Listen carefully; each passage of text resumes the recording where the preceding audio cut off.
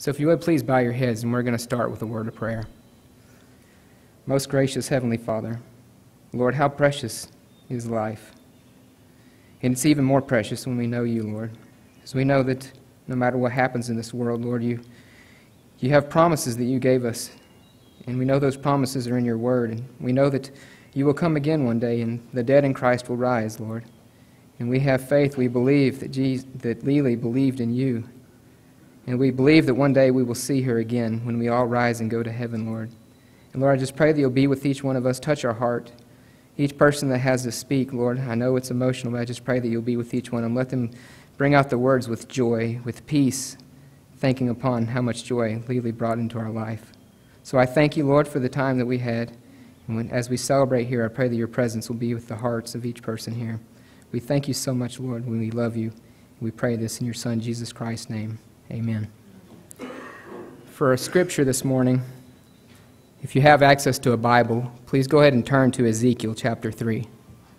Ezekiel chapter 3. There may be some Bibles in the pews in front of you, or you have your cell phones. I'll give you a moment to get to there.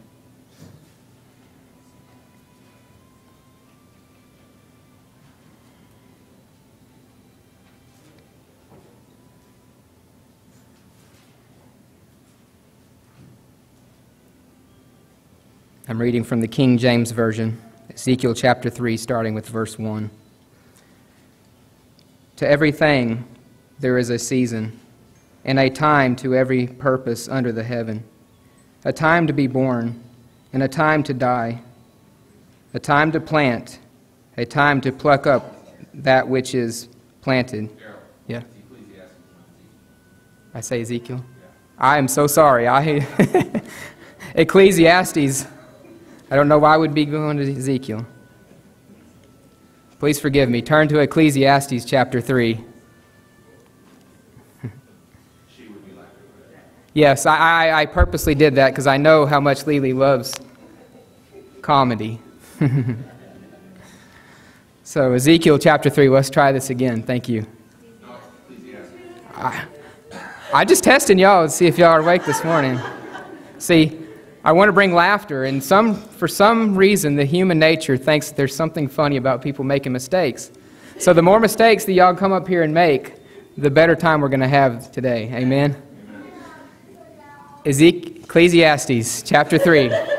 Amen. Ecclesiastes chapter 3.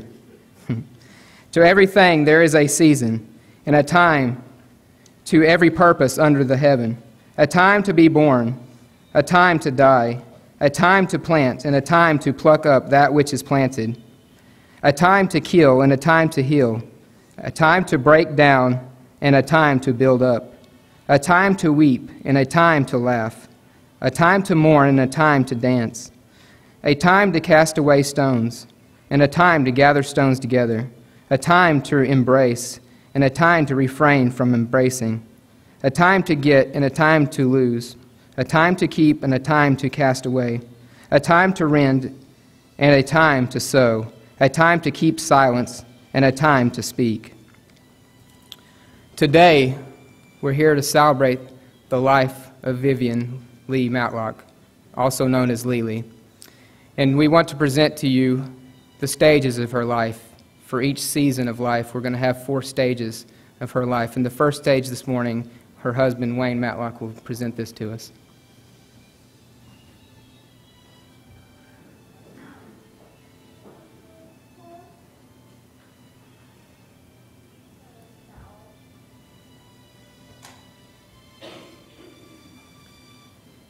I've been asked to do some difficult things sometimes, and believe it or not, I did accomplish some of them. But today I've been asked to tell you a 66-year-long story in 5 minutes. So let's see what I can do with it. First of all, I'll just cut off most of it. We'll start back in the early 1950s when I made my first trip to Gentry, Arkansas to go to school. And this is one Sabbath. Church is just let out, and a friend of mine, a tall fellow, 4 or 5 inches taller than me, we're standing outside the church watching people leave, and he nudged me and pointed as two girls walking up a hill headed for the girls' dorm. One of them was a tall girl, and he wanted me to see how attractive she was. I spotted her, and later on, after I got to know who she was, I remembered that, but I immediately focused on the short girl beside her. I didn't know who she was, but she caught my attention. And fast forward now until about 2 months before school was out, I'm working in the broom shop, and once a year, about 2 months before school is out, my boss and his wife, who was the supervisor of the kitchen crew, held what they call the annual broom shop kitchen picnic, where they'd take their kids that worked for them out in the country somewhere, and we had to have a picnic lunch and then play games of some kind for entertainment for a while and then go back. In order to get out there, the broom shop had a middle-sized truck, a flatbed, and they had built some sides on it and then put some steel bars and shaped them as a top over it and threw a tarp over it so he could haul the brooms to market even if it was raining.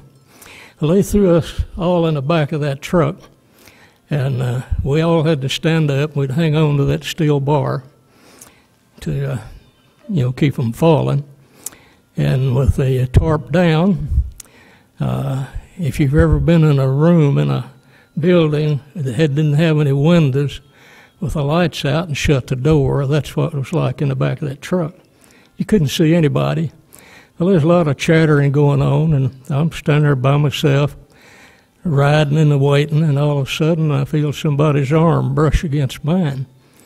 And, hey, that had electricity in it. That wasn't a guy. That was some girl's arm. I had no idea who it was. But all of a sudden that arm had a voice and began to talk to me. Now, I don't remember a single word that was said, but I remember how captivating that voice was. And those of you who know Vivian know that she had a gentleness in her speech and a certain manner in her voice. It was just, it just captivates you. Well, I listened to her talk and probably said a few words back myself, mostly grunting in response to what she'd say. And we got there, and when we got out, I thought, well, that's that girl I was watching walk up the hill. And, of course, I still didn't know who she was, but it turned out to be Vivian, as you guessed by now. And nothing else happened then except I remembered it. On Saturday nights, the school would have socials for the kids, so they'd you have a little entertainment along with all the work and studies we did. And I got to noticing which group she'd get with, and found myself going to that group so I could be with her and close to her. And it wasn't long till she noticed that.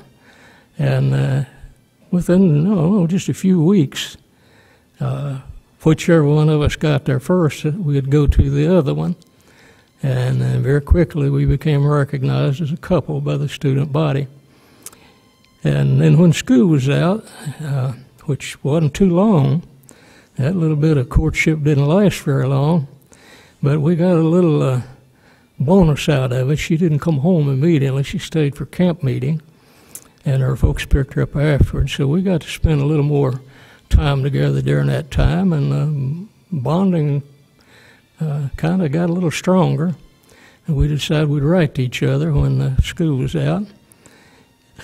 So we did, and after a few letters, we wrote a lot, about 3 times a week.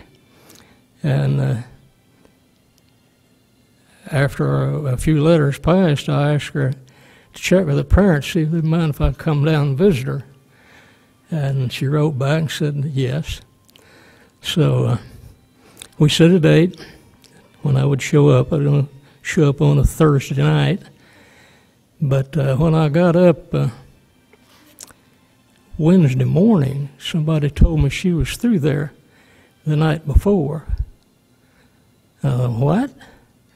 And she didn't make contact with me? Well, maybe she don't feel about me like I do about her. So I didn't know whether to come on down here or not. And so that night, I talked to God about it and told him how I felt about her, but I didn't know after that. And maybe I ought to think twice about going. And I thought, okay, I'll leave it with you. You tell me what to do, and I'll get up in the morning and I'll know whether to go down there or go home. And the idea hit me. I'll let God make the decision by who picks me up. And when I get to the end of where 71, coming from Fayetteville to Highway 64, the highway that was connecting Fort Smith and Little Rock, if my ride is going toward Little Rock, I'll just go on home, forget about her. If it's going the other way, I'm going to go on to Malvern. Folks, they picked me up in Fayetteville and they put me out on Malvern Avenue in Hot Springs. Ah, now you're talking. So I caught a ride on over. I got off at Magnet Cove, and then I got a bus stopped and picked me up there and brought me on into town. And when I got to her house, her dad answered the door, and I walked in the door, and he had invited me in, and I walked in, and he called to Vivian. And I'm telling you, when she walked in there and saw it was me, the look on her face told me everything I wanted to know.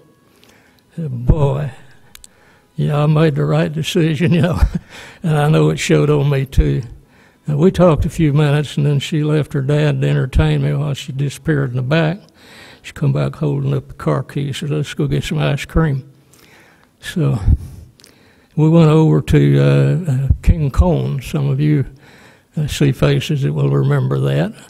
An ice cream place that doesn't exist anymore. We went over and got some ice cream. And that's the first time in our time together we had privacy for what followed that. And on the way back home, I kissed her for the first time. And as soon as I got a taste of that sugar bowl, I was hooked for life. Dear God, thank you for blessing me with the honor of being the husband of one of the most loving and lovable people you ever put on this planet. And thank you folks for listening to me.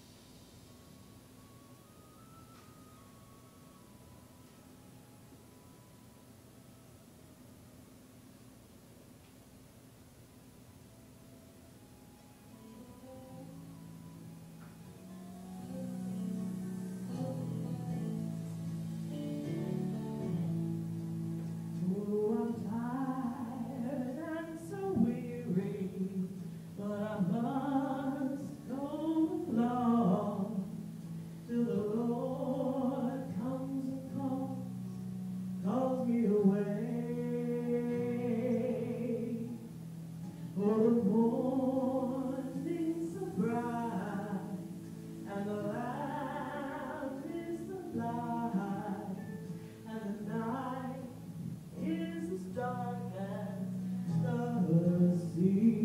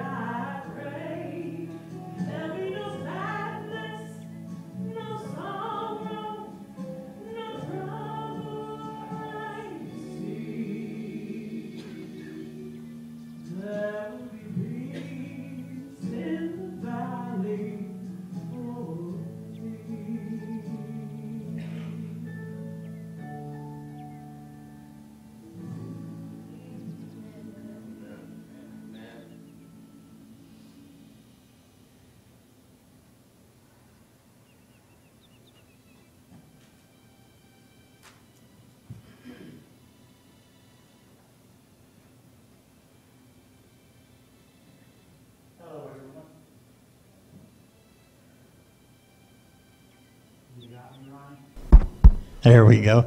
Hello, everyone. My helper. I'm Summer. Next step, kids. I was going to tell you about what a passionate person my mom was, but you all knew her. I don't need to tell you that. But I would like to share a story with you that to me it's hilarious, but it shows what a compassionate person she was. I was about maybe a little bit older than Madeline, not much, and we went to Safeways in Cleburne, Texas, buy groceries. That's back when you could buy 2 full buggies for less than $50. And they had watermelons on sale for $1 a piece, these great big old black diamond watermelons. And my dad loved watermelons, so she thought, well, I'll get one for Wayne. So she goes over there and starts looking for one, and there's this one sitting off by itself over there, and it had a hole in it about the size I could poke my finger down inside of it. So that's the one she wanted because nobody else would buy it. She was so passionate about that watermelon. So we put it in the buggy and went on home. And that evening, Dad got home, and he saw that watermelon. Oh, boy, watermelon. He got the knife out, and he went over there and cut it, and it was rotten through and through. And he had, what'd you buy this for? Well, I felt sorry for it. Nobody else would buy it. That's my mama. But that's all through my life. As I grew up, I watched her grow too, and you know, she was only, 19, maybe 20 when I was born, so I got to watch her grow up too, really. And she was my role model, basically. At first, she stayed at home and took care of us, and later on, she went to work when we got old enough to go to school. And all through my life, everything she did was to take care of us and provide for us and do the things that a loving parent would do for us. So, as time went on, Mom and Dad came back to church and started going to church again. And since Mom could play the piano, well, that was her role. And she sat right over here at that piano for, 40 years? A long time anyway. And she had a lot of favorite songs, but there's one song that her and my Aunt Leor, they first time they heard me sing it, both of them said, when I pass away, I want you to sing that song at my funeral. Well, I did it for Aunt Leor, so now I'm doing it for my mama. So the song I'm going to sing is called Through It All.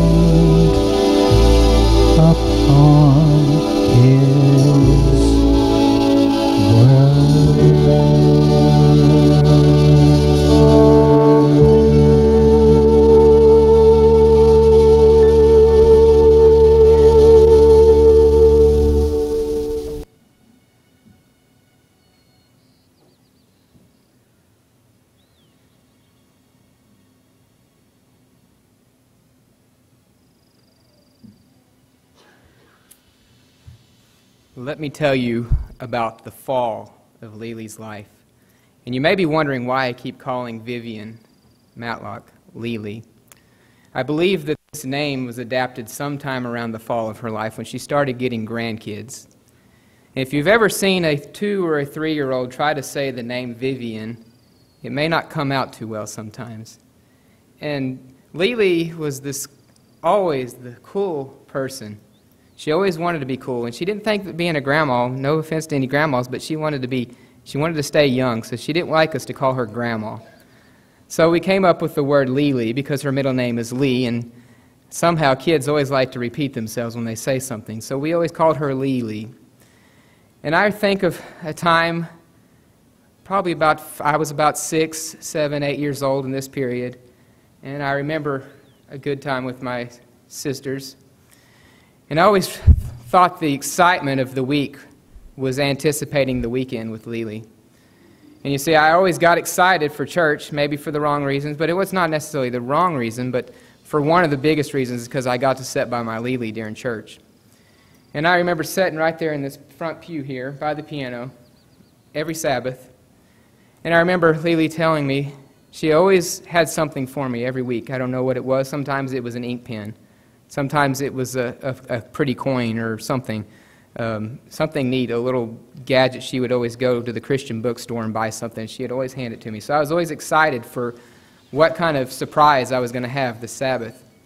But I really just enjoyed sitting beside her. I wasn't much interested in the sermon as a little kid, but she always made me stay reverent in church. She always gave me a piece of paper, and she said, "I want you to draw." I was never gifted as a drawer like my sister, but I always enjoyed drawing, and I can't tell you how many times I draw the stained glass window you can't see anymore. I can't tell you how many times I drawed somebody standing behind this pulpit, and I even drew her playing that piano. And I just have good memories of sitting there drawing. But the highlight of the Sabbath was getting to go home and spend Saturday night with Lee Lee. And I remember there was like a ritual. When we left here, we would head down Military Road, Old Military Road, and we would come into Butterfield, and everybody knows the big hill there. That was called Wee Wee Hill. We would go really fast. I don't mean to get Papa in trouble for speeding, but he was speeding on the Sabbath over the hill,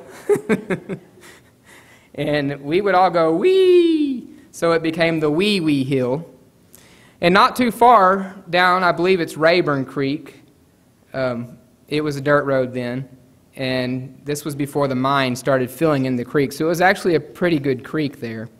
Maybe that was 9 Mile Creek. Which one did we play in?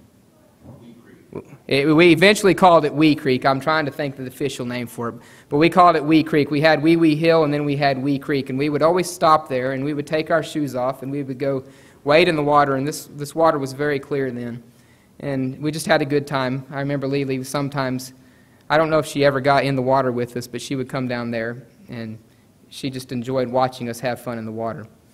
So the trip would travel. We would continue to travel. This time she lived in Little Rock, and we would head towards Little Rock. And then there was a certain soccer field right before you got to the Dyer Springs exit.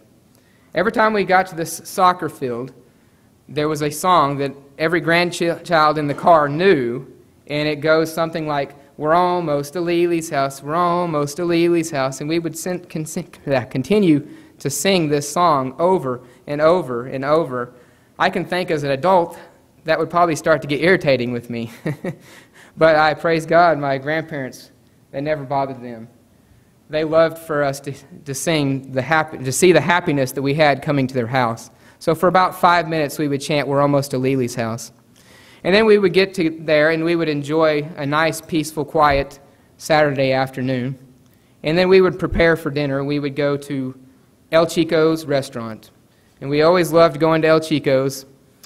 And I think the fan favorite was bean and cheese nachos and Hawaiian fruit punch.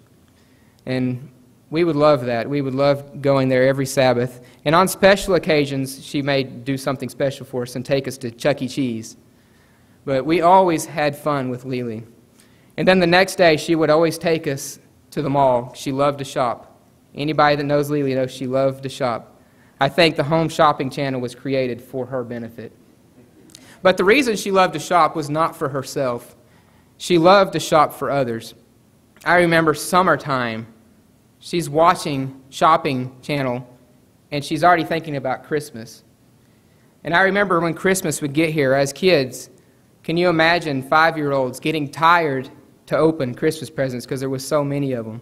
Lee was always a giver, and she just gave her heart to us, and she was just a role model for each one of us, and we love her for that. And I have so many other good memories we just don't have time for. And that's the season of the fall. And I just want to throw this in here. This is leading up to the song service. Lee Lee was wanting me to sing special music, and I told her, that's not my talent. I can preach, praise God. I can teach. I can do a lot of stuff, but singing was never my talent. But she kept on me. She wanted me to do that. And she also wanted me to preach a specific sermon. She wanted me to preach about heaven. And you know, I started writing a sermon for heaven about three years ago. And I never got around to doing it for her. But I got to write a melody that I was going to sing.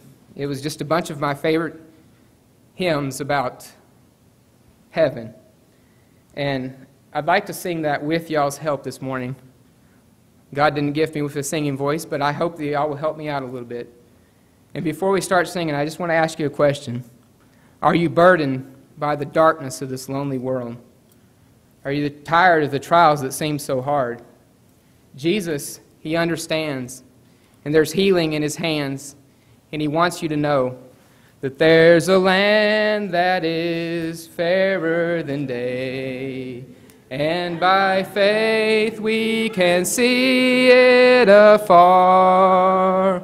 For the Father waits over the way to prepare us a dwelling place there. In the sweet by and by, we shall meet on that beautiful shore. In the sweet by and by, we shall meet on that beautiful shore. Meet me in heaven, we'll join hands together. Meet me by the Savior's side. I'll meet you in heaven, we'll sing songs together. Brothers and sisters, I'll be there. Shall we gather at the river, where bright angels' feet have trod, with its crystal tides forever flowing by the throne of God? Yes, we will gather at the river, the beautiful river. Gather with the saints at the river that flows by the throne of God. Thank you.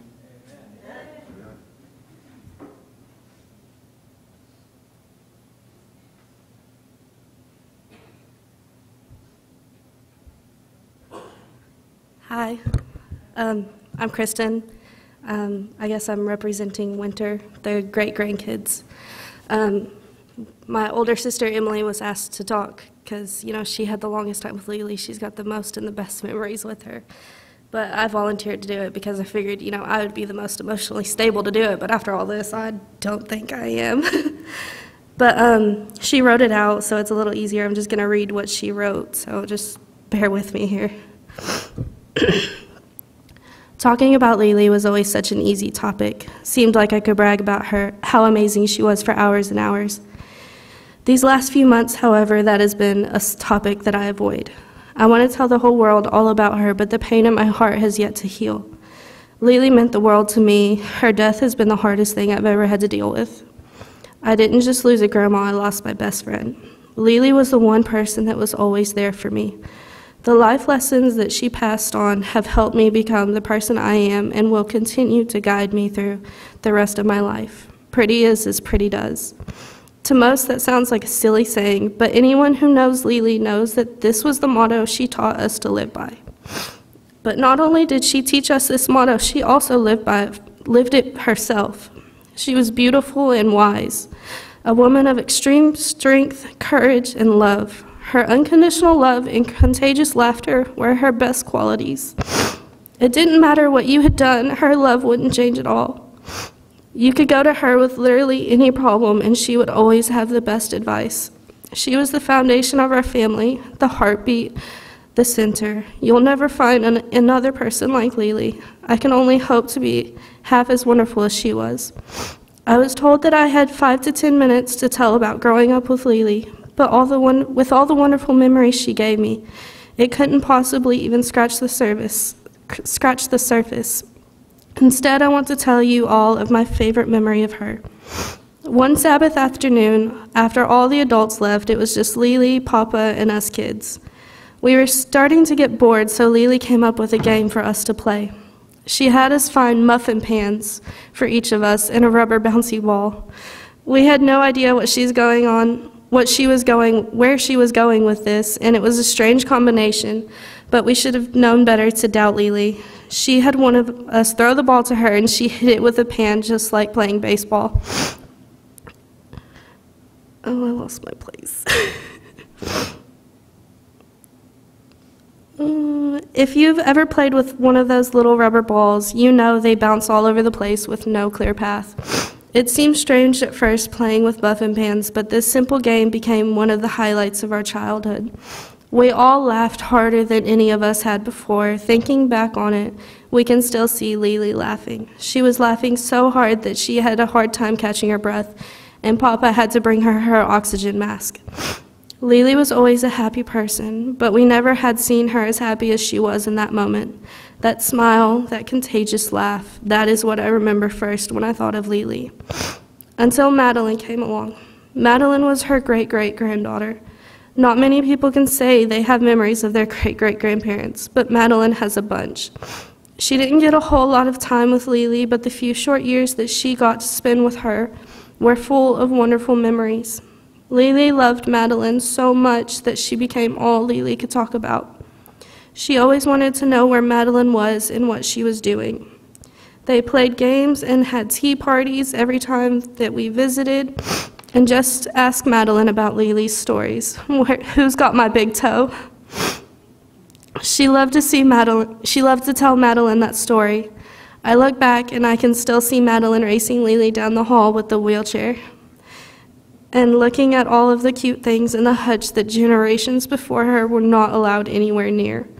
Madeline and Lee Lee shared a special friendship. They both looked forward to their visits, just the same as we all look forward to seeing our next visit with Lee Lee. Soon and very soon, we will all be together again.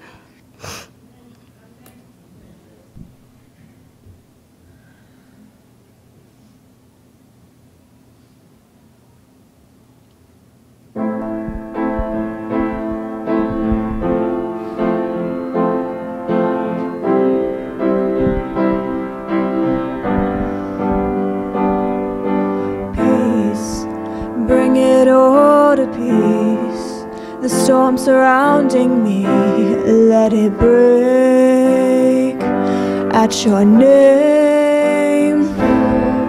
Call the sea to still, the rage in me to still every wave at your name. Jesus, Jesus, you make the darkness tremble. Jesus, Jesus, you silence fear. Jesus, Jesus, you make the darkness tremble. Jesus, Jesus. Breathe, call these bones to live. Call these songs to sing once again. I will praise Jesus, Jesus. You make the darkness tremble, Jesus, Jesus. You silence fear, Jesus, Jesus. You make the darkness tremble, Jesus, Jesus. Your name is a light that the shadows can't deny. Your name cannot be overcome. Your name is alive, forever lifted high.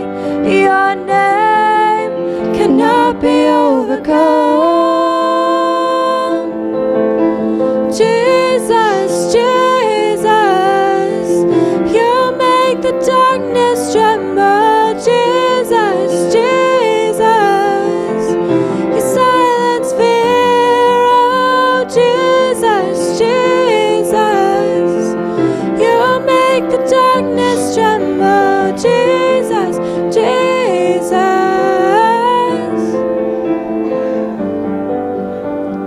Jesus,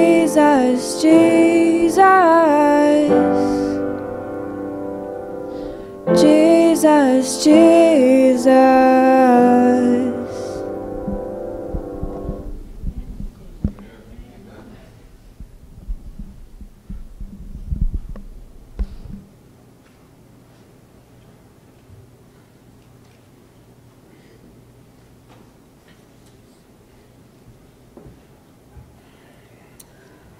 Thank you. Good afternoon. Okay. It's good to be home to see everybody. I just wish we were here for a different reason.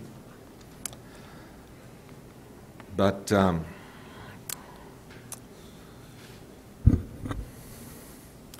it's hard losing 2 grandmas in the first 3 months of this year.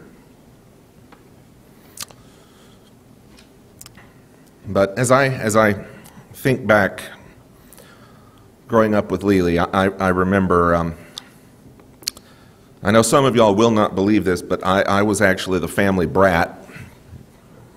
I remember when I was going to school in Little Rock, a lot of times Lee Lee would pick me up. She would drop me off at school in the morning and pick me up in the evening. And there was one day, I think I was in the 8th grade, and at the school they would, the 9th and the 10th graders took biology class, and it was offered every other year, so that way the 9th and 10th graders took it together. Well, this particular year they had an odd number of students in the biology class. And so when it came time to dissect frogs, they needed one extra person to help. And I got to be that person. And I thought it was so cool, thank you, that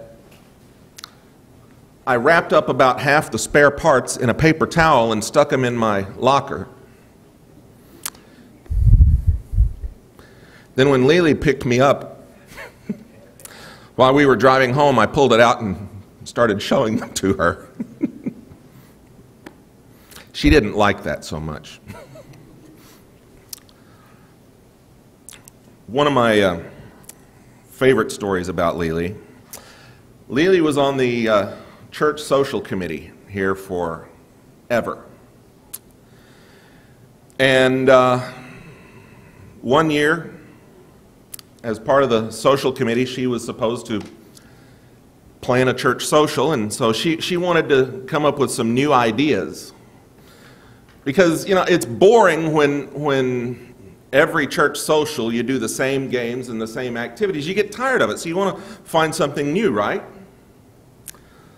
So she thought she would find something new to do, so she got out, or she went to her computer, went to Google and did a search for the phrase adult games.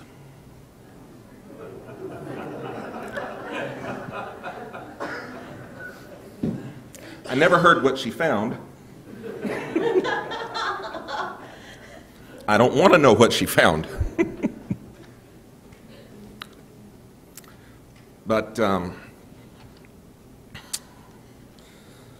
another one of my favorite memories, when I first started pastoring, I pastored in a town, oddly enough, Vivian, Louisiana. I always thought that was cool.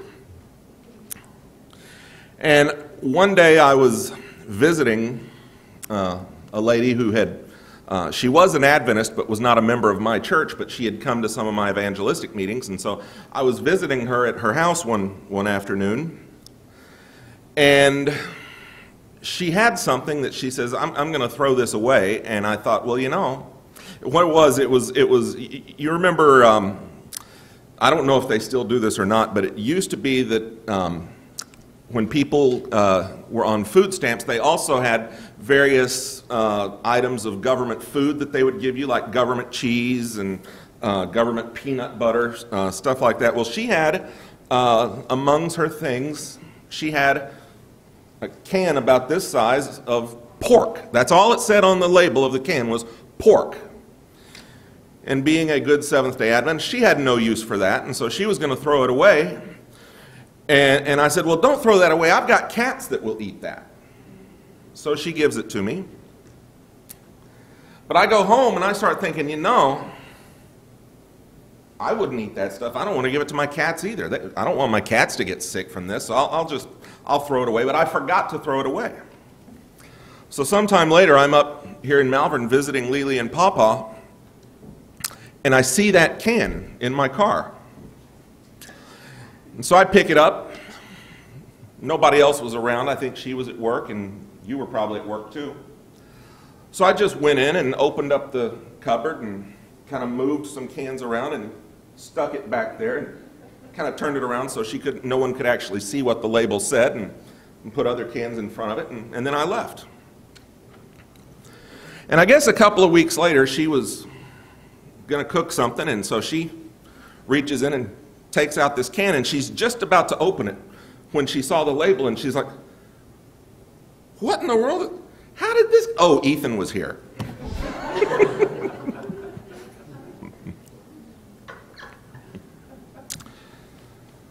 But my favorite is probably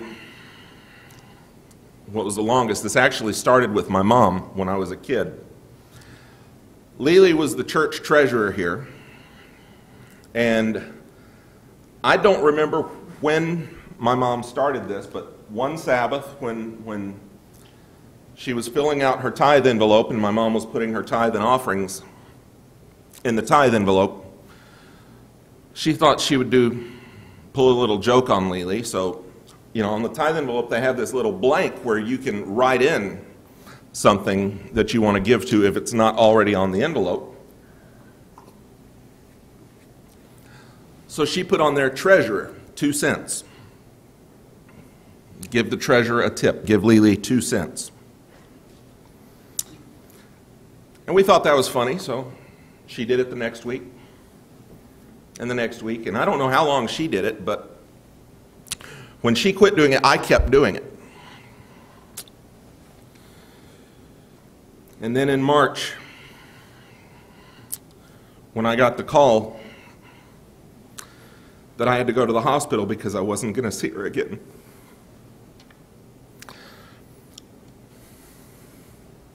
I was standing there talking to her, and I stuck my hand in my pocket and I felt a penny in my pocket. I looked at my wife and I said, have you got a penny? And she looked and she didn't have one. And I said, well, I've got to go to the car. I've got to find a penny. And you had a penny. And you gave it to me. You had no idea what I wanted it for.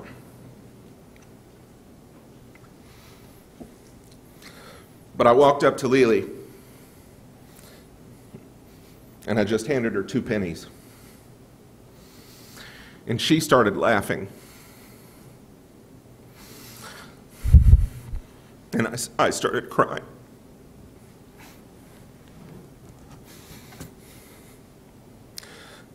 Because I knew it would be my last time to do it.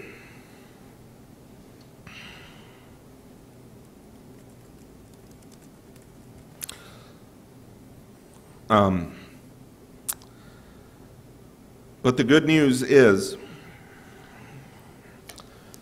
because of Jesus, I'll get to see her again. One of my favorite preachers, who's been dead for a number of years now, was a man named Pastor Morris Venden. Didn't used to like him.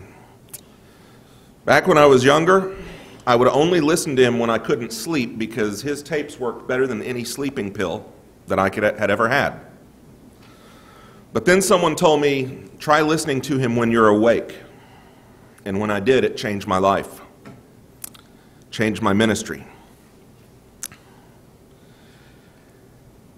And there was one sermon that he loved to preach.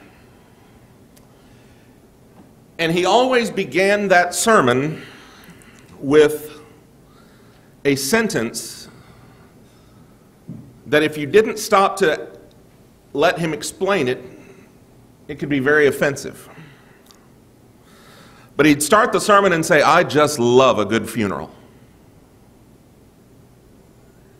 And that sounds weird because funerals are when we all get together and cry,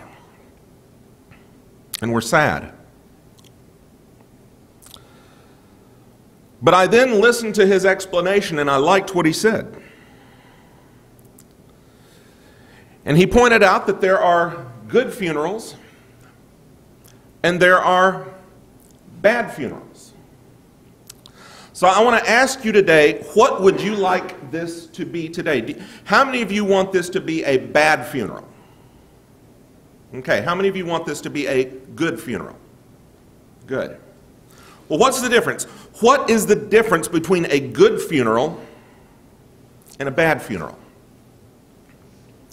The difference is the subject of the funeral. You see, a funeral is a bad funeral when the entire focus of the funeral is on the person who died. If we wanted this to be a bad funeral, then all we would talk about today is Lee Lee, and then you'd go home.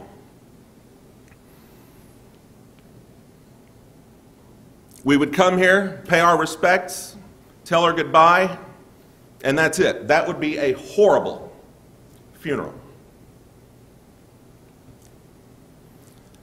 What makes a funeral good or bad is determined by the subject. So, if the funeral is all about the dead person, it's a bad funeral. What would make it a good funeral? Then who should it be about? It should be about Jesus. The bad funeral is focused on the deceased. The good funeral is focused on the one who is going to resurrect the deceased. So we've spent time now talking about Lee Lee. Now we're going to talk about the only one who is ever going to make it possible for us to see her again. And I make no apologies for what I'm going to say today.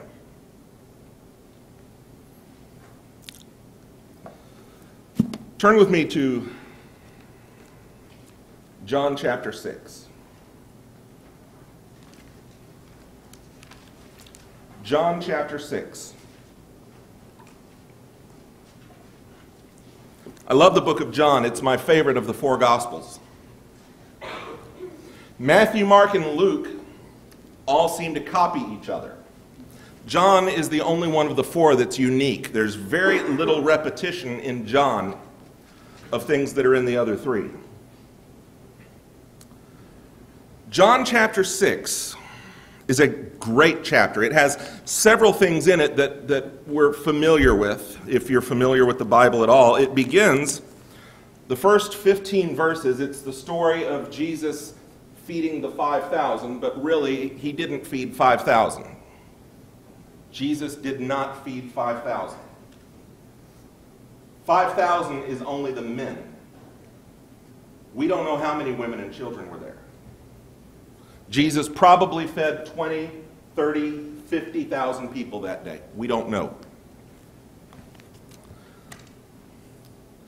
And then after he feeds the 5,000 men, plus the women and children, it goes on and it tells the story of Jesus walking on the water,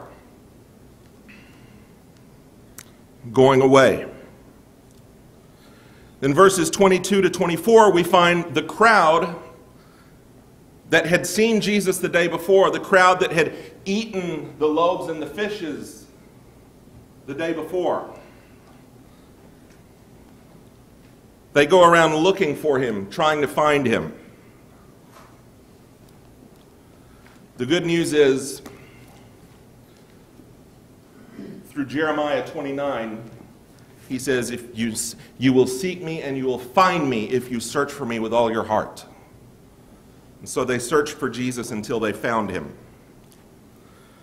And then he preached to them some more. He taught them some more.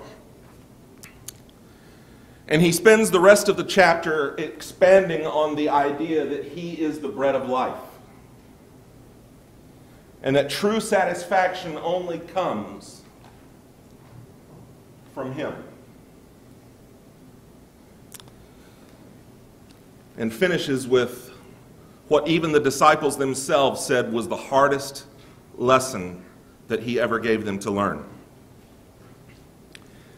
I want to focus for a moment in John chapter 6 on verse 28. John chapter 6 and verse 28.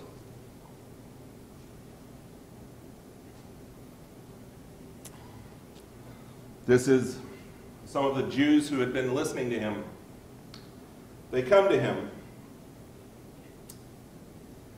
In verse 28, they say to him, "What must we do to be doing the works of God?"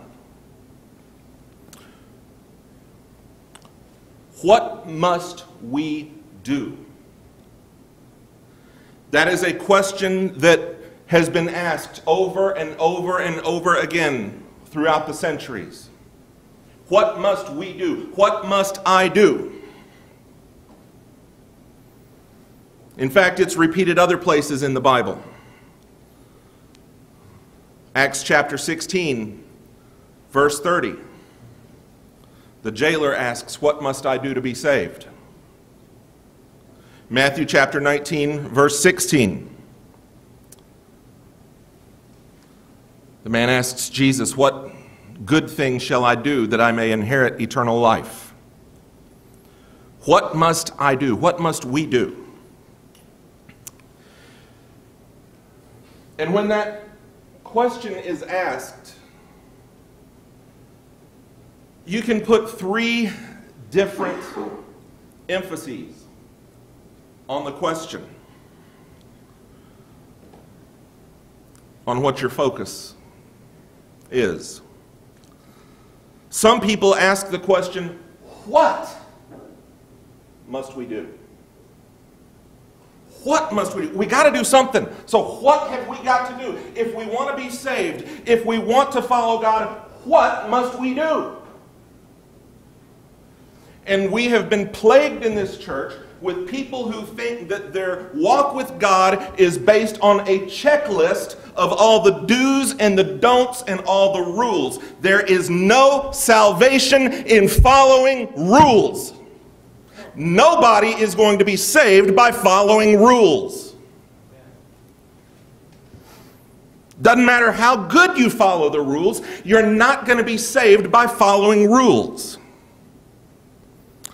But they ask, what must we do? And they think that they can show God their big, long list of accomplishments and think that that's going to make it all right. That's going to get them in there. No, no, no, no, no. God's not impressed with your list, your checklist. It's not going to get you there. It's not about what must we do. Other people would ask it this way. Well, what must we do? Where's the focus there? The emphasis is on we or me. People who ask it that way, they think everything's about them. But the reality is it's not about us, it's about Jesus.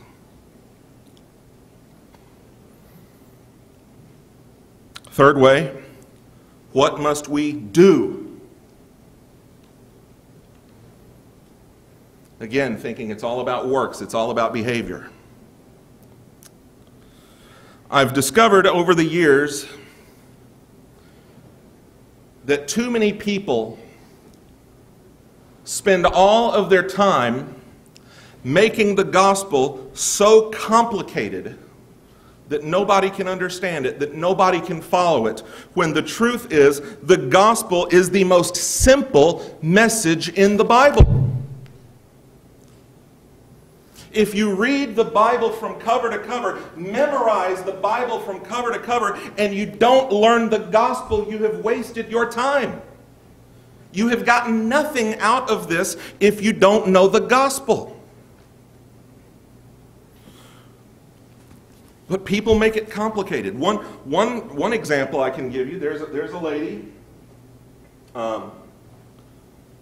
Seventh-day Adventist lady, she decided to write a book called What Must I Do to Be Saved?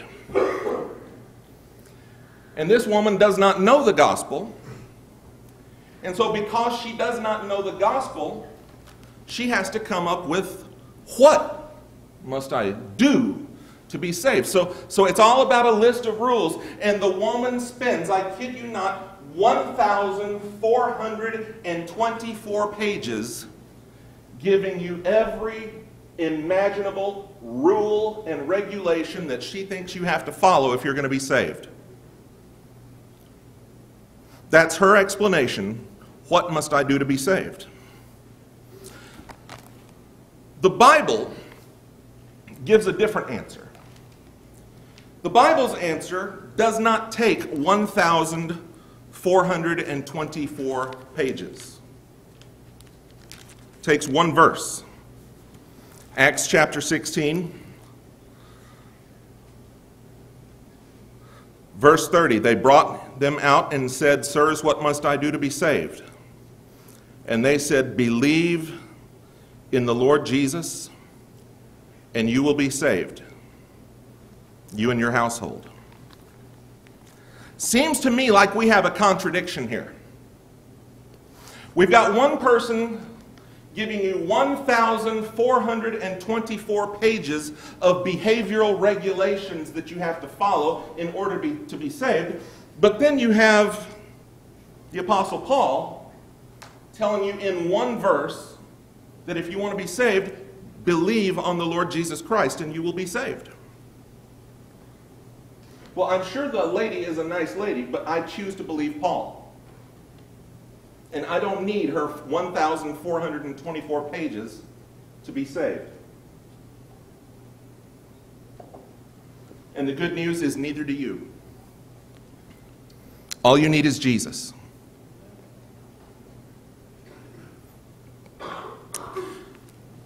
Acts 16:31, believe in the Lord or on the Lord Jesus Christ, and you will be saved. So back to John 6, where they had asked him the question, what must we do? John 6:28, they said to him, what must we do to be doing the works of God? And look at how Jesus answers them. In verse 29, Jesus answered them, this is the work of God, that you stop eating meat and cheese. Well, wait, hold on. I need to clean my glasses. Oh, sorry, I misread it. This is the work of God, that you believe in him whom he has sent. Amen.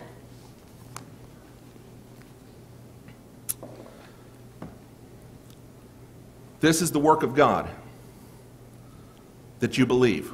They're saying, what must we do that we may do the works of God? Jesus says, this is the work of God, that you believe. Now, I don't want to just stick with surface reading here. I want us to dig into what he's saying here. He's not just saying that belief is a requirement. He's not even saying that belief is the only requirement. The truth is, without his help, we can't even make it that far. We can't even work up enough faith. We can't even work up enough belief on our own. God has to give it to us. This is the work of God, that you believe. So your saving faith in Jesus is actually given to you by God. You didn't develop it yourself. Revelation 14:12. We Adventists, we can quote this verse up and down, left and right. And it's a great verse. I love it. Here is the patience of the saints. Here are they that keep the commandments of God and the faith of Jesus. Depending on your translation, faith of Jesus, or keep their faith in Jesus. And bless our hearts, a lot of us, we love to focus on that first half of the verse. Here are they that keep the commandments of God. And I believe that God's people do keep the commandments of God. But too often, we get so hung up on that first half of the verse that we minimize the second half of the verse. Keep the commandments of God and the faith of Jesus, or faith in Jesus. Two translations, and it seems at first like they say two different things, but Jesus said that this is the work of God that you believe. So if you're going to have saving faith, who has to give it to you? He does. And so yes, you have to have faith in Jesus to be saved, but who is it that gives you the faith? He does. So your faith in Jesus has to be the faith of Jesus. So both translations are correct. If we could just get it, if we could just understand how simple the gospel really is, then we wouldn't have to fear. Too many people, and I'm going to say too many Seventh-day Adventist people, are afraid because we don't know the gospel. We have been taken over by things like a satanic heresy called last generation theology that says that your salvation is based on how perfect you become. None of you are ever going to be saved by your perfection. You are saved by His perfection. Any perfection you ever get is going to be because He gives it to you. You never earned it. You didn't work towards it.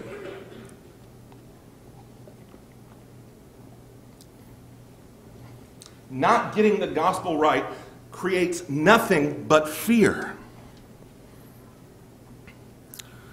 Fear of the last days. Fear of the end. Fear of death. I was talking to Papa last night, and I asked him, can you tell me what some of Lily's favorite Bible texts were? And he said, well, I can give you one. But he said it didn't become her favorite text until just the last 4 days. He had taken her to the hospital here at Malvern. They said it was just a kidney infection. You'll be home in a couple of days. You'll be fine. But she said, mm-mm. She said, I'm not going home. She says, I've seen my house for the last time. She says, I'm going to die in the hospital. And she said to Papa, I don't know if I'm ready. There's nothing sadder than someone not knowing if they're ready to meet Jesus.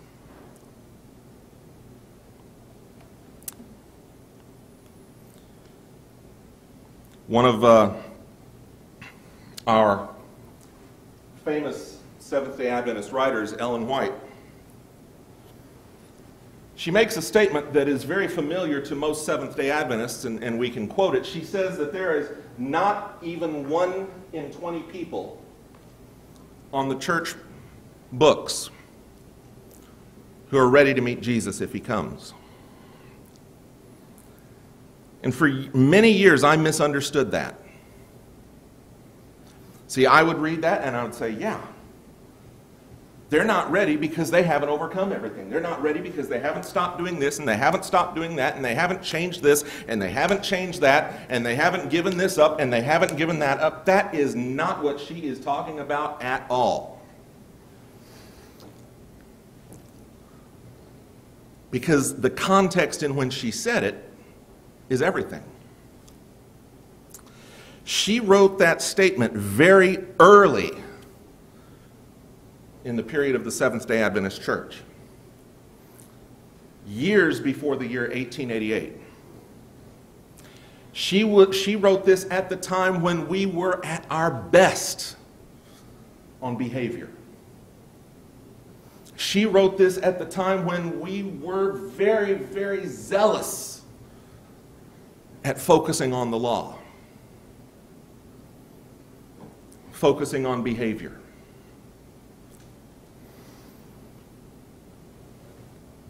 The problem is, back then, that was all we focused on.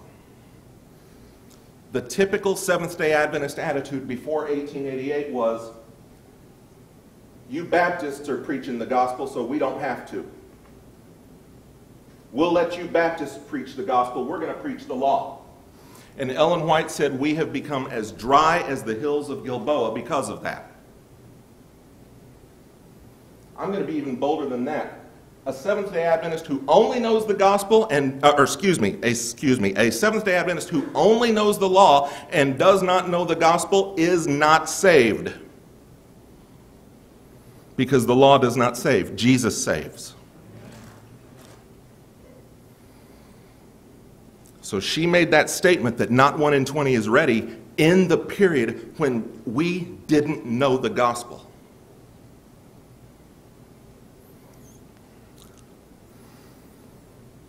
And so Lily says to Papa, I don't know if I'm ready. How can I know?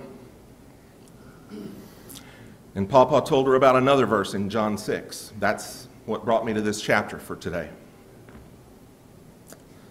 He told her what Jesus said in John chapter 6 and verse 37. It says, all that the Father gives me will come to me, and whoever comes to me, I will never cast out. And she said to him, does the Bible really say that? He said, yes. She said, you mean it's that easy? Mm-hmm. Well, why don't I do that right now? And she did. And how was she those last few days? He said she was at total peace. Amen. Total tranquility. Fear of death and dying was no longer there. No reason to be. She'd found the gospel. And we got to the hospital to visit her that Sunday. And I'm blessed with a very special wife. I'm a pastor, but so is she. My pastorate is in churches. Hers is in the hospital with the sick and the dying. It's great to be married to a chaplain. And she had a special visit with Lee Lee that day. And I want to invite her to come up now and tell you about it.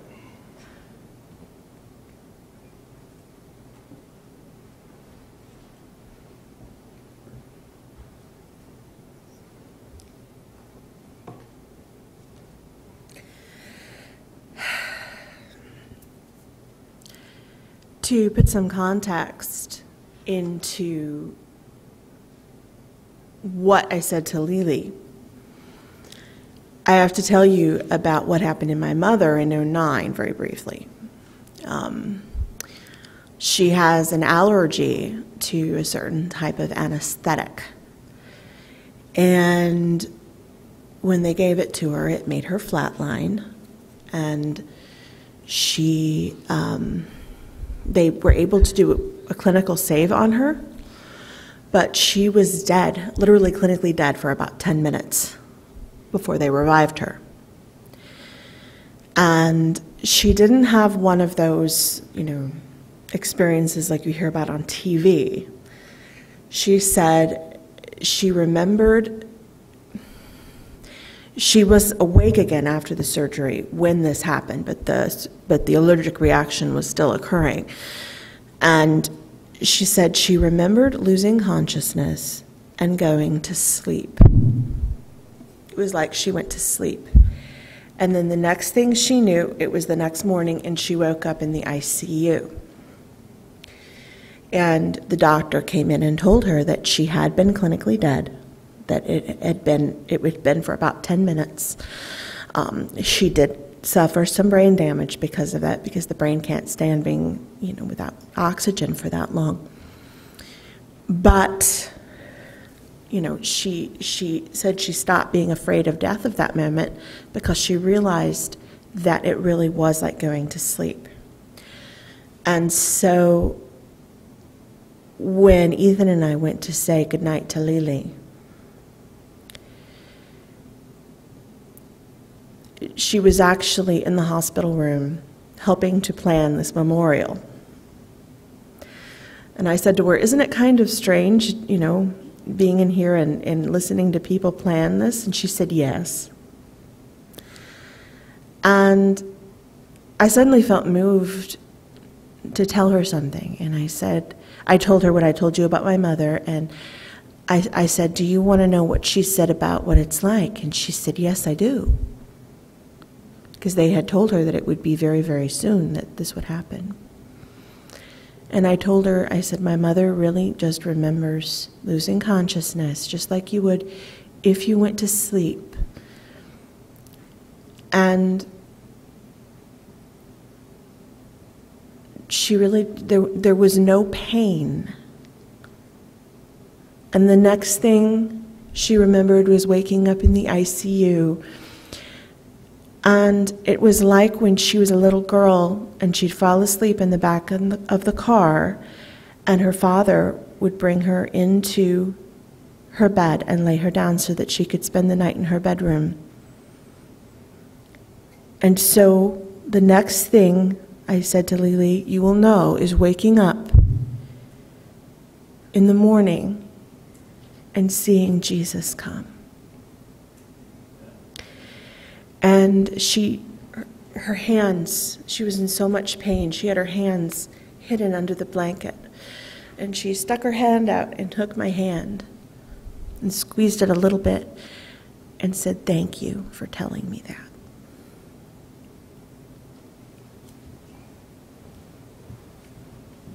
Thank you. So she was at peace.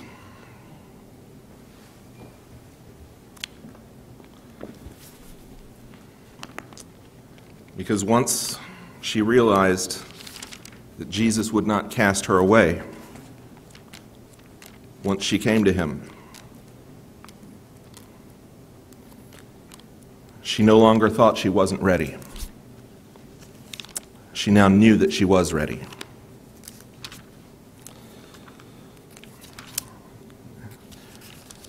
And I feel so sorry for any Seventh-day Adventist who says we can't know. if we're ready, who says we can't know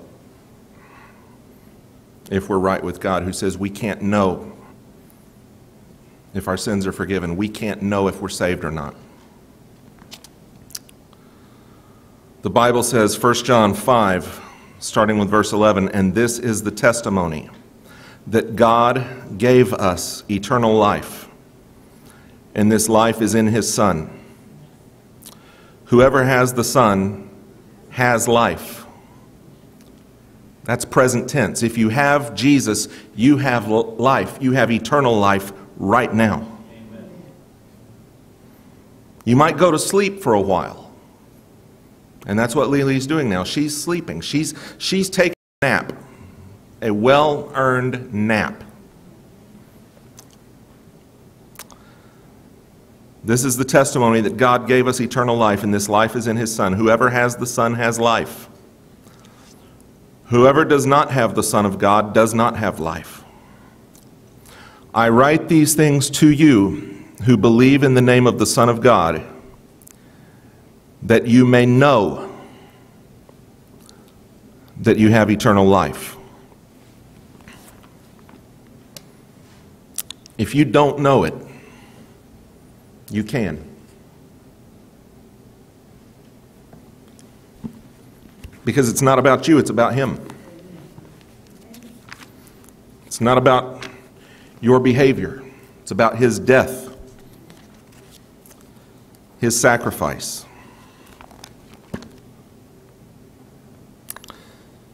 And He said, all that the Father gives me will come to me. Whoever comes to me, I will never cast out.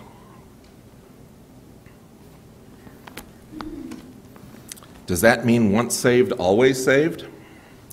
Well, I'm as a Seventh-day Adventist, there's certain things that I believe and there's certain things that I don't believe. And I might not necessarily believe in once saved, always saved the same way that you do as a Baptist. But I can tell you right now that as a Seventh-day Adventist, I believe in once saved, always saved as long as you stay saved. You get saved by coming to Jesus. You stay saved by staying with Jesus.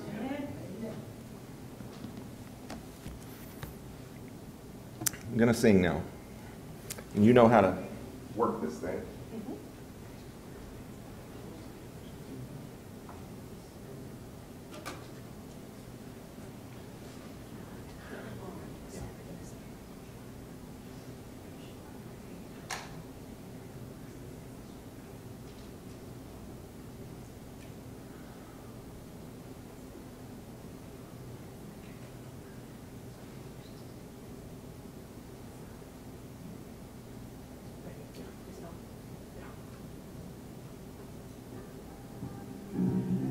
That's wrong sauce.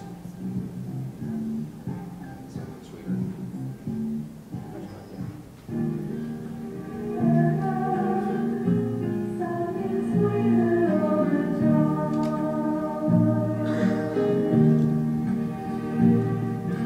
Life has been so good, I can't complain. When I ask, God gives me strength to rise again. When I'm weary from the struggle of it all, oh, I listen, how I listen for His call.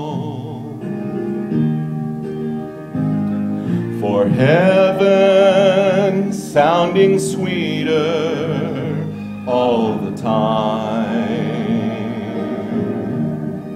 Seems like lately it's always on my mind. Someday I'm gonna leave this world behind,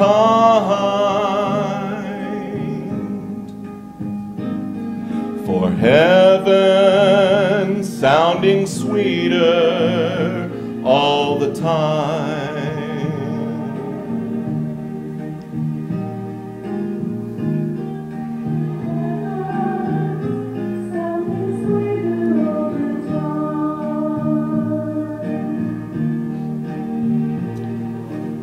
You know, it's hard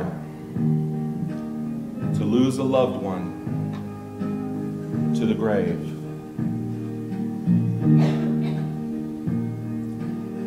Oh, but we have that blessed hope in that wonderful promise that Jesus gave. For my God will wipe the tears from our eyes when He takes us to that home beyond the skies. For heaven sounding sweeter all the time.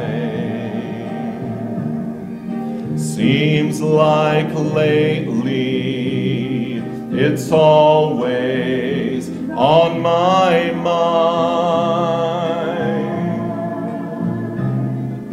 Someday I'm gonna leave this world behind.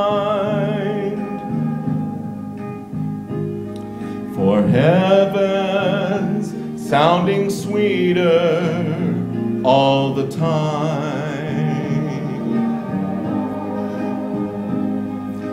Heaven's sounding sweeter all the time.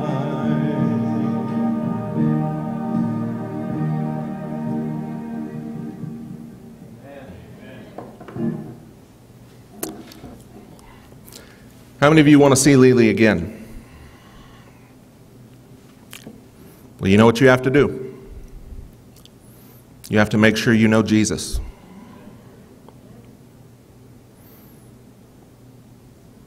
Don't worry about all that other stuff. That's His problem, not yours. You don't need to clean yourself up to come to Jesus. You come to Him exactly as you are. It's His job to clean you up. He will take you exactly as you are. It doesn't matter what you've done or how recently you did it. He will take you right now. And He will clean you up. And He won't just forgive you. He will look at you as if you never did those things in the first place. Because when you come to Him, you are already considered just as perfect as He is because of His grace. It is a gift from God. He just asks you to believe it and to accept it. So if you haven't done so, I want to ask you to do that before this day is over. Make your decision that it's no longer going to be about you, but it's going to be about Jesus. I think we wanted to open the floor now for anyone here who has a special memory of Lee Lee that you wanted to share. We wanted to give you that opportunity now. Do we have a roaming mic or anything? Where? Okay. Ricky, could you pass the mic around to whoever wants to say something?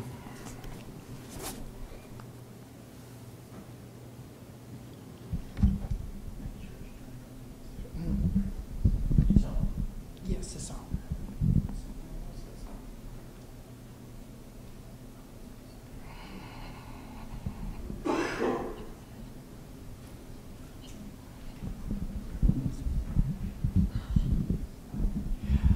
I don't have a lot of memories of Vivian because she was at Gentry a lot of the time, but a lot of us here knew her long before any of you. We were pre-Wayne era. I don't know what season you'd call that. But Vivian was a wonderful person, just like everything they said. She was sweet, she was caring, she was thoughtful, and she was a lot of fun to be around.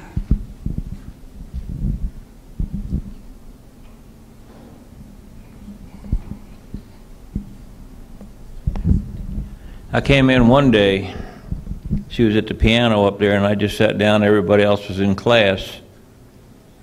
And she said, you know, I'm in charge of singing this month. How about singing a song for me? No. Guess what I ended up doing? I had special music the next Sabbath. And she did it in such a loving way. You just couldn't say no. There was always a sweet smile on her face and a sweet gleam in her eye.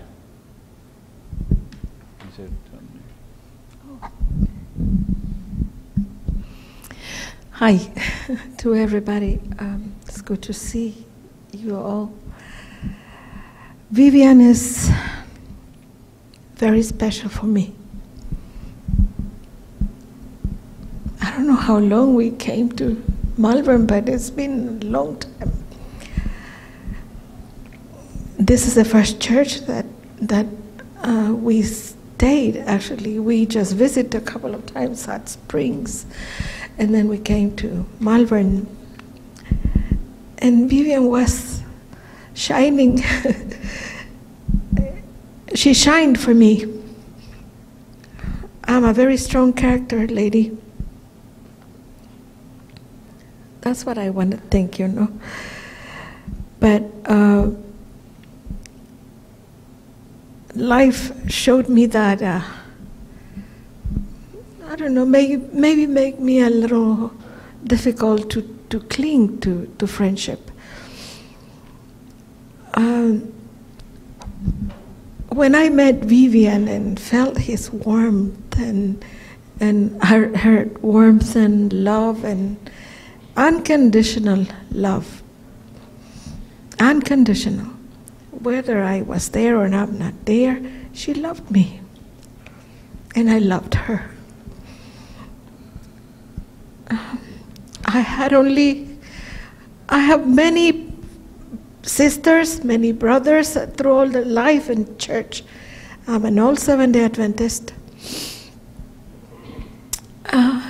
But friends, among all sisters, I have few, very few, very few. I love all of them, and don't take me wrong. I love my sisters, I love my church, I love the people. But friends that get to your heart are few.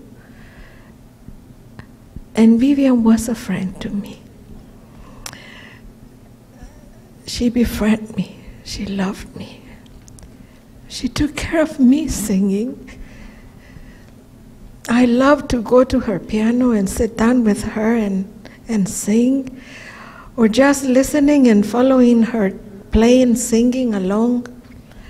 It was so beautiful for me. So many times. I missed her. I miss her when I stopped coming to church, to Malvern.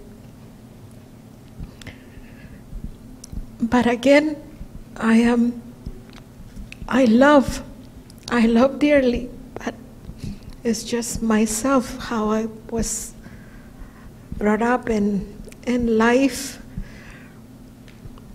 But when I saw her again, she loved me. And I loved her. And I know that when I see her again, when I will see her again, when I'll see Vivian, or she will give me a big hug, and then we will sing together, because I love to sing with Vivian again. God bless you all, and the Lord be with you. And we are here only for a little time, but we want to meet again and love each other again. And then there's not going to be anything wrong with us or with our nothing. We would love us. The Lord loves us.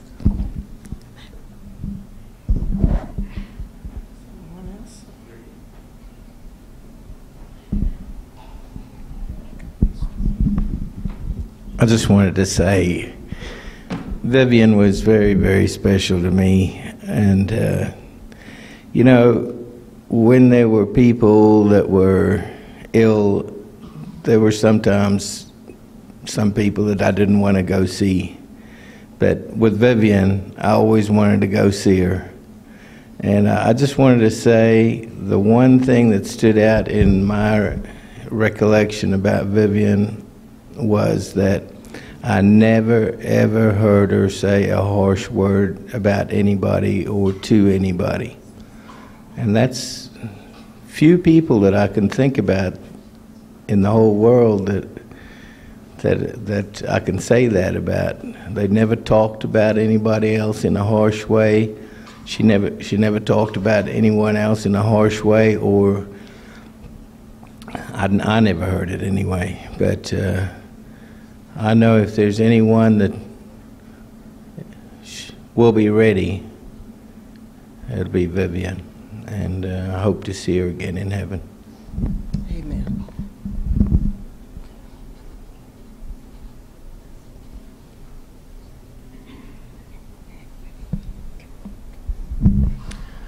Well, I just want to say that Vivian was very special. I've known her ever since I can remember, since the 50s for sure. I had to go see her when she was up there. I was talking to her, and you know, and I asked her, I said, I told her, you know, it'd be okay. I said, you know, just be a minute and you'll wake up, we'll be there. And I said, are you ready? And she said, yeah, I'm ready. She said, if anybody asks, just tell them I'm okay. I'm okay. She'd always say that. But I don't know. I was there right before all the girls got there, and she said, I said, well, I got to go. You know, I told her I loved her and I'd see her. And she said, well, I guess we're going to have a pity party. That ain't something.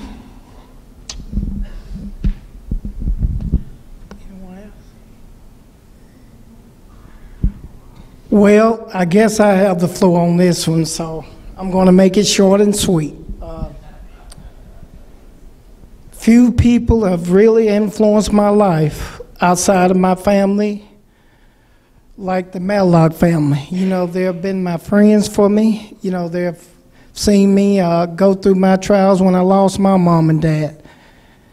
And Brother Wayne and his incredible wife, Sister Vivian, my best friend Daryl and his father and his wife, they're just like my family to me. And believe me, that touched my heart when I didn't know she was that sick. But I know, you know, we all have to make that journey. And I thank God that y'all is part of my life. I thank God of that. I thank him for everything. Each and every last one of y'all is just like my family to me. Y'all, that's all I can say.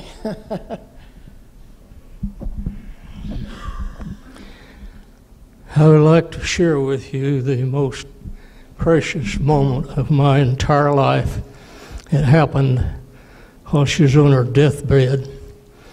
I had explained to her what I understood the Bible teaches about the state of the dead. So there are two lines of thought. The most popular one is that when you die, your body goes back to dirt where it came from. The air goes back into the atmosphere. Your spirit returns to God who gave it, and that is believed to be the conscious mind. The other line of thought is called soul sleep. And the difference, it won't make any difference which way you believe. It's going to seem instantaneous to you when you die. And when you breathe that last breath, then the next instant you're going to realize that you're awakening, be it going straight to heaven or be it in resurrection. The one thing that I'm not going to elaborate on that, although there's some very interesting things because I've done a really deep study on it. The one point I wanted to share with you was when I explained that to her, I said the big difference when you wake up, you won't be looking at that old coot you're looking at now. And this is what I'm telling her about it. It's going to be that young guy in his new body that you married. And she accepted that, and she had peace all the way through it, as Ethan told you a while ago. But when she had seen everybody that she knew was coming to see her, she told me she was miserable, so call a nurse and tell her, let's get this over with. So I called her, and they came and removed the life support. Said all it would do is extend her misery anyway. Both her kidneys and her liver had been completely destroyed, so they couldn't even use dialysis to extend her life. So they gave her morphine and promised her she would be comfortable. So when they removed the life support, that didn't mean pulling the needles. I used to think that's what it meant, but they just removed the IV that was keeping her alive and put the morphine in it so it'd keep her comfortable while the problem finished the job for her.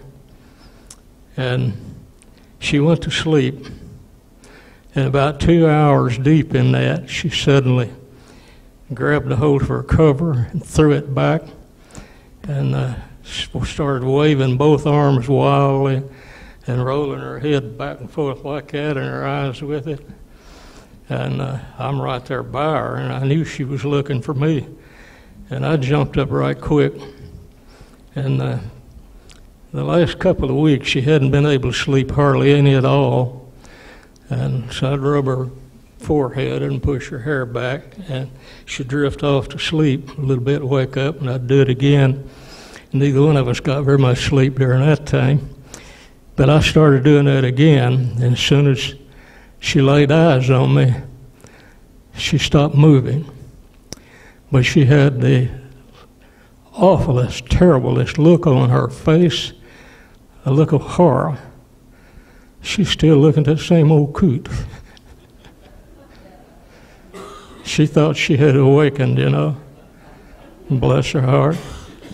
I started rubbing her forehead to relax. It isn't over. You're still with us. When they gave you the morphine and stopped the misery, you were so tired you just went to sleep and you've taken a nap. It's still going to work out just like I told you.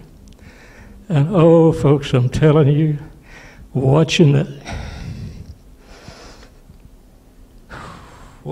look of horror get out of her face and the serenity came back. I can't think of anything in my whole life that I appreciated more than that. The confidence returned, and she faced it bravely, fully confident, knowing that as soon as she did pass out for the last time, that I would be there, and I would be as close as we can imagine in the body of the young guy she married. And then besides that, Jesus had told us that we couldn't even imagine what it was going to be like. And I told her, when you think about it, we don't know what it's going to be like. We talked about this while she's still alive. Jesus had said there'll be neither marriage nor giving in marriage, and she wanted to know what that meant. I don't know, but I said, whatever it is, it's infinitely better than what we've had here. And you know, when you think about it, I can't imagine anything better than what I've had with you. I don't know if I can stand it or not. So we're happy with whatever it is he has in mind for us. And ironically, in the studying I've been doing, in my personal study, nothing to do with any assignments or anything, I just ran across where Jesus said that. And he told the Sadducees, he's talking to them, and he said, your mistake is because you don't know what's in the Bible. You don't understand it, nor the power of God. And he explained a little bit about the marriage situation, but he didn't mention the power of God. But oh boy, this old fellow has quite an imagination. And I'm going to do a little writing on that. One of these days, some of you may get to see it. And you're going to be surprised what my imagination says that king up there can do.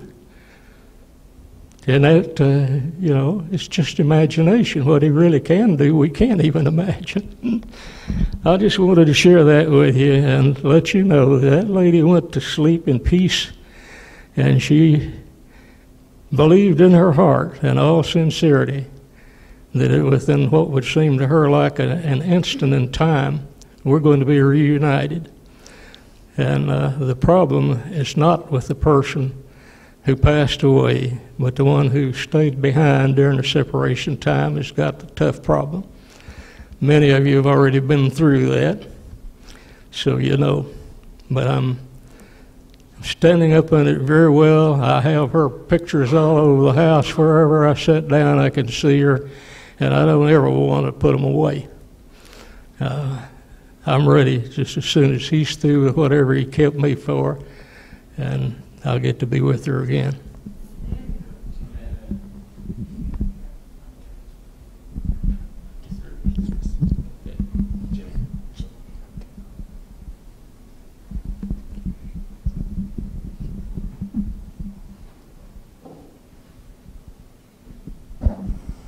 We're at the bottom, y'all. For a closing tribute to my mom, I thought I'd ask y'all to stand, and I'll have a word of prayer, and then I want to sing the chorus to my mom's favorite song. That if you ever went to her house and listened to her play the piano, this one song she always plays. Family of God. I had to remember the name of it. So if you know the song, join me with it. Let's bow our heads. Our most gracious Heavenly Father, we want to thank you again for the life of Vivian Matlock, the light that she was for us, the friendship that she showed all of us, and the love that she shared with all of us.